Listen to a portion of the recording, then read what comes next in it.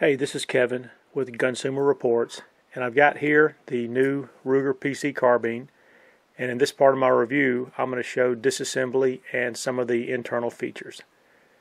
Now, as I go through and follow the steps associated with disassembly, I'm going to be following pretty much Ruger's instruction manual that they have here. I mean, honestly, Ruger does really a good job, in my opinion, with their instruction manual.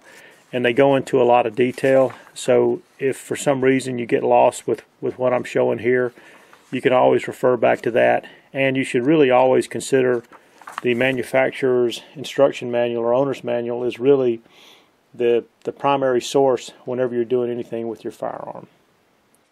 As always, one of the first things you're going to do is you're going to unload your firearm, and trying to do it here so I can keep the carbine in the center of the view of the camera.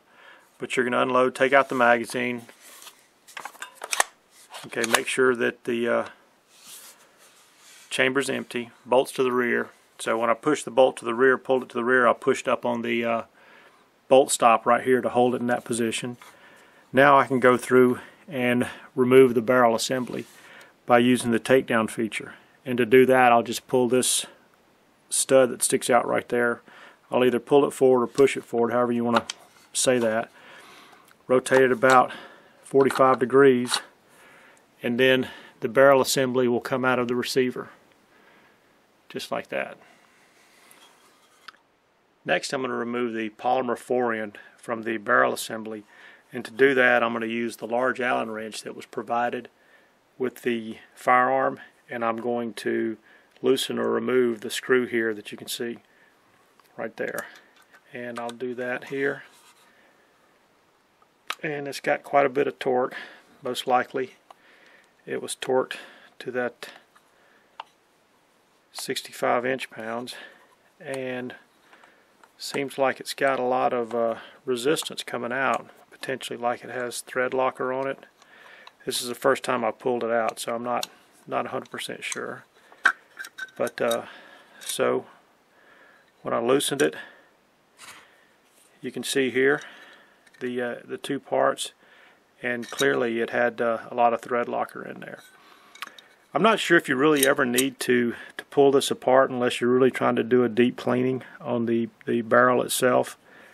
As long as you keep your firearm, out of dust, dirt, and rain, then you may never have to do this. But if you do it, just be prepared that it does have thread locker there that you may or may not want to replace in the future. The next step is to remove the receiver from the stock portion here. And what you'll want to do is you'll want to let the bolt go all the way forward like that, and then I'm going to loosen these two screws right here, but I'm not going to pull them all the way out.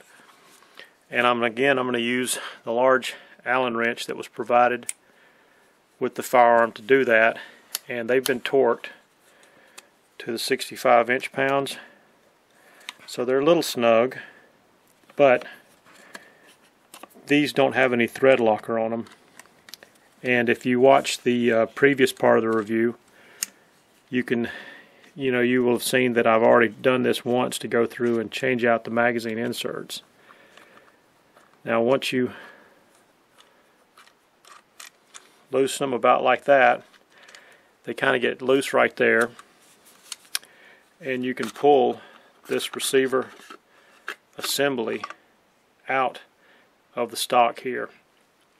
The first time I did it, the receiver assembly was actually pretty tight, and I really had to kind of jiggle it to get it out of the stock, but eventually it came. Since then it really just slides out without any real issue. Next, I'm going to remove the trigger guard assembly that you see right here, and there are two pins that are located here and here, and I'm just going to push those pins out. And actually I think I can use the same Allen wrench that I used to loosen the stock bolts. I can use that same Allen wrench to push those pins out, and you'll see I've got them started right there. Go ahead and pull them out the rest of the way, and then I can lift this trigger assembly here out of the receiver. Now, Ruger recommends that you do not disassemble the trigger guard further from the condition that you have it right here. And most likely, if you're not familiar with working with firearms, and if you want your firearm to work in the future, then I would recommend not disassembling it further than you have it right here. And for cleaning purposes, I think this is about as far down as you need to go with the trigger assembly. Ruger also gives instructions on pulling the bolt assembly out of the receiver, and one of the first things they say is basically make sure the bolt is in the forward position, which it is right here. Then you're going to need to remove the charging handle right there, and I'll go ahead and continue to use the same Allen wrench to remove the charging handle. Right now it is torqued to the 65 inch-pounds, but I loosened it there. So I'll take the charging handle off, and Ruger basically says here at this point what you're going to do is you're going to lift up here on the back portion of what I think they're calling the buffer, and you're going to lift the bolt assembly out of the receiver. So I haven't done this yet, and so we'll just see how well it goes for a first time on video. So I'm lifting up on the buffer, and I'm tilting the bolt up as I come.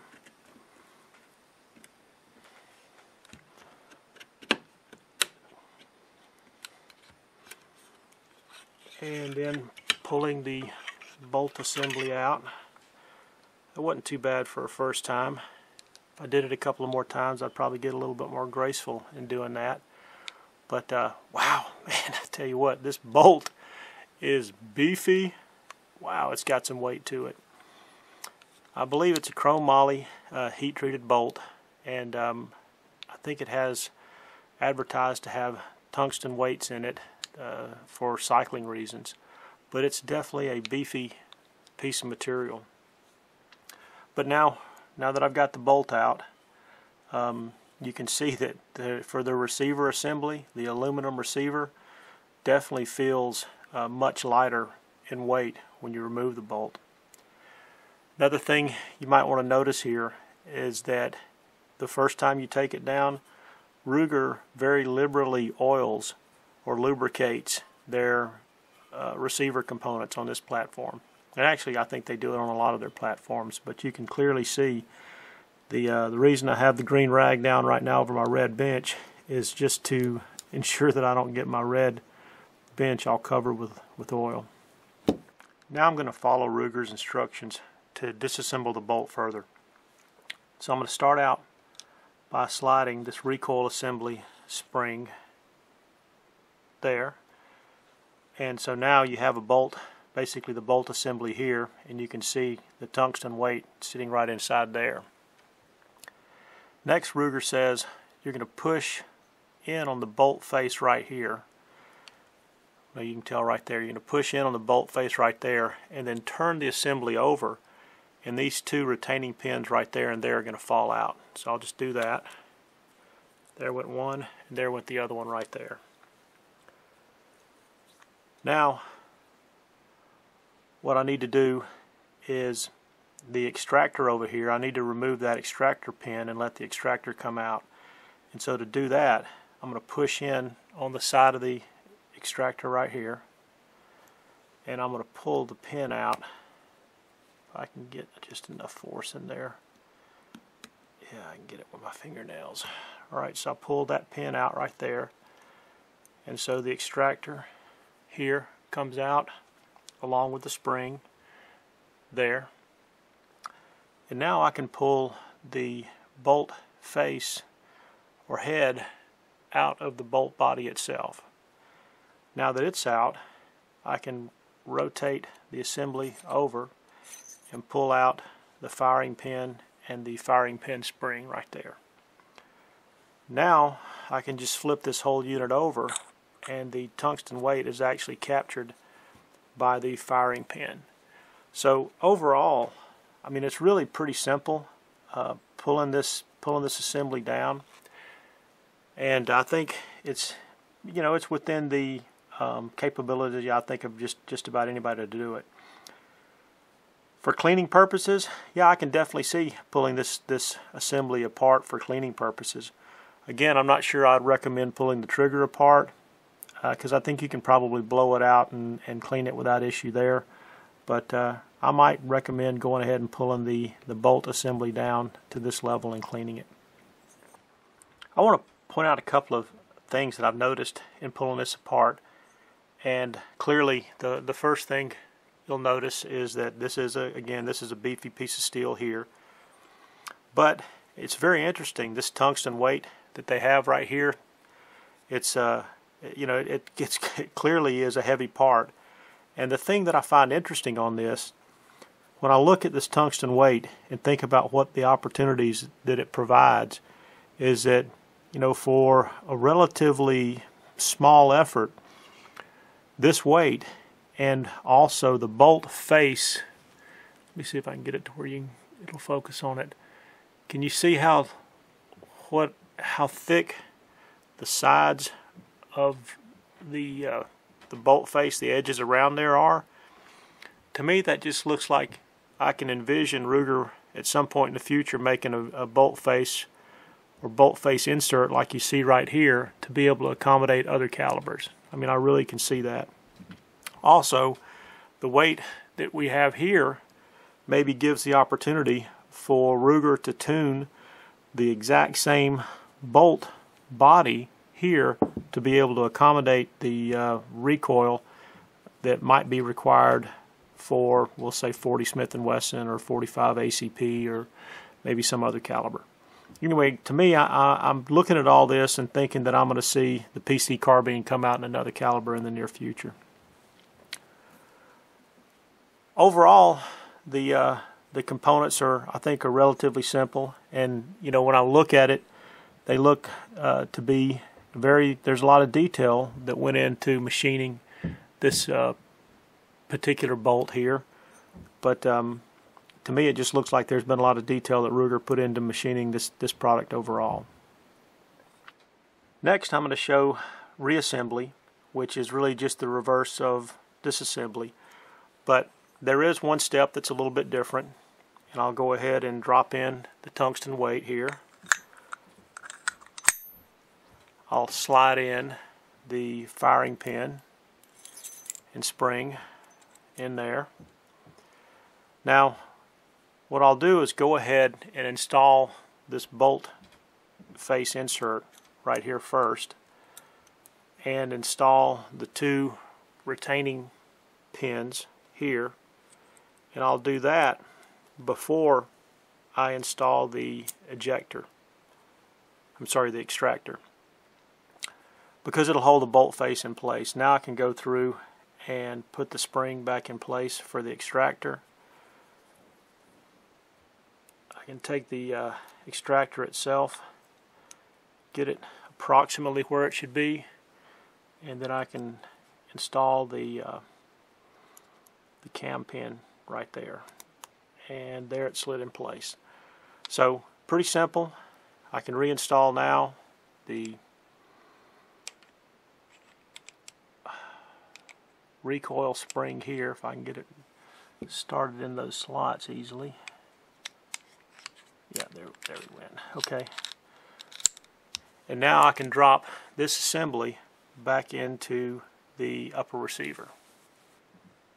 Now I'm going to go ahead and drop the bolt assembly back into the upper receiver, and remember when you do this that the recoil spring right here is going to be down.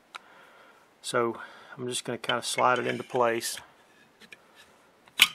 and push it all the way forward. I'm going to slightly compress the recoil spring here and slide it down into place, and then give it a good push to where that buffer plate back there kind of snaps into place, and it should be in place just like it's supposed to be right there. I'll go ahead and loosely install for now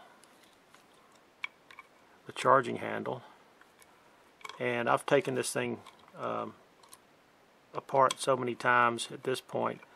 Eventually I'm probably going to have the charging handle on the left hand side, but just for the purposes of this review I keep putting it back on the right hand side.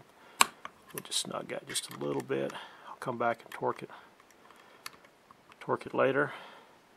Okay, and so the receiver assembly is back together. I'm going to set this aside for the moment. I've already shown in a different part of the review, part 3, about pulling out the magazine inserts, and to do that you'll press the magazine release button here and pull the insert up. Now the Ruger SR9 magazine insert, I'm going to try to get it to where you can see it, has a little latch here on the front. I'm pushing the bottom part of that latch. I don't know if you can see it in there, but they say that you should push that latch forward while you're pulling it out. But just like I demonstrated pulling it out just then, you slide it back into place. Push the magazine latch, slide it back into place, and you can see it's all the way down here. That really all I have to do is push the magazine button in place and it just pulls right out. So you can do that to be able to switch this out between your SR9 and your Glock magazine inserts.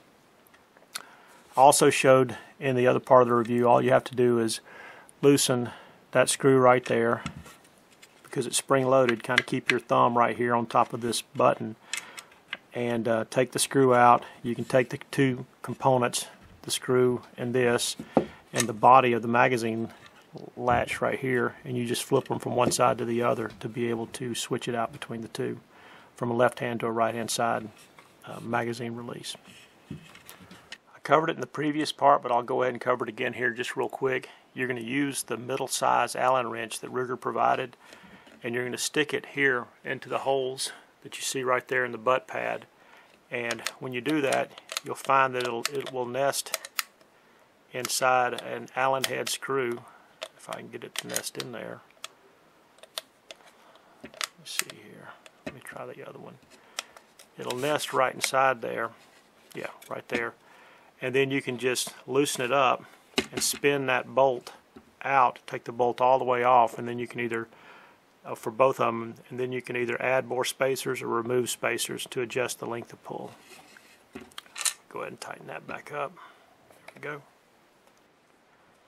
To reinstall the trigger assembly, you can remember there were 2 pins that you pushed out, so you're basically going to put that in place and then line up your 2 pins, and there's really no force that's on these 2 pins. You can see they just slide in place, and then you'll kind of use your fingers and get them to be right in the center of the receiver itself, so that now you can take this receiver assembly and drop it into your stock.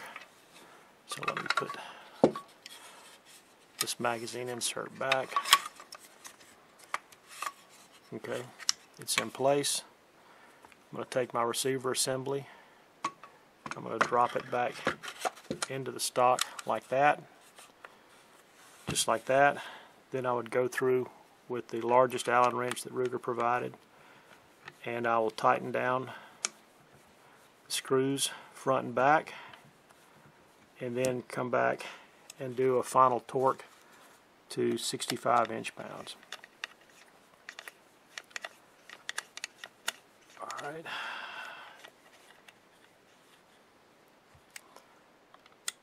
I'll have to do final torque on those. And reinstall the handguard here, back on the barrel assembly. You may want to clean off the Loctite or the threads and apply more Loctite. It's a little bit firm going back in, only because there was the Loctite that was on it. I'll just snug it down for now. I'll probably go back and clean that up. I'm not sure if I'll go back and put Loctite on it, but I'm going to go back and clean the threads up a little bit better. Then you can go through, pull your bolt back, lock it in place, and reinstall your barrel. Just like that. Remember, Ruger states that to help seat your takedown feature, to cycle your bolt a few times. And there you have it. That was disassembly and reassembly of the Ruger PC Carbine. Overall, I'd say that disassembly and reassembly of the Ruger PC Carbine is pretty simple, and I think it's something that most people could do without really having to be a gunsmith or anything like that. The instruction manual is good. Like I mentioned earlier, I was basically following the steps along with the instruction manual. Some of the things that I did for disassembly, I did them for the first time. If you go through and you disassemble, reassemble a couple of times over the years, I'm sure you'll get to be more efficient or faster than I just did it. I don't think it really took me that long to do it. But overall, I'm really happy with the platform that Ruger's got here, and I think they've built a platform, just looking at some of the components, that makes me think that one day we're going to see the PC Carbine and other calibers. Anyway, if you like this review, please like or subscribe or both, and I'll try to keep bringing detailed reviews in the future. Thanks.